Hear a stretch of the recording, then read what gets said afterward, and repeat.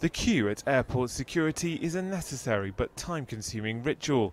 Soon travellers could clear it more quickly using a new Israeli system which its developers say takes just 2 seconds to screen and detect suspicious objects and explosives.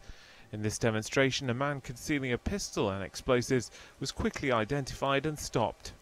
I was able to stop him without having to ask everybody to stop, just the red people, the threatening people, just them, to stop them, to take them to further investigation and allowing the flow of people to always continue. The system, which resembles the familiar metal detector, provides an on-the-spot 360-degree body scan in 3 dimensions.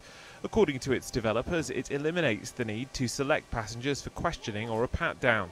Full body scanners have sparked human rights concerns, with some saying they're equivalent to strip searches. But this system uses a generic avatar-like image on the screens that identifies the location of foreign objects with a yellow-coloured box. And security experts say the fact it can detect a range of items, such as liquids or a small explosive package, makes it an important development. And people often forget what a metal detector does. It detects metal. It doesn't detect explosives. So what you've shown there with the 360 degree equipment from Israel is a piece of technology that does look at explosives, not just metal.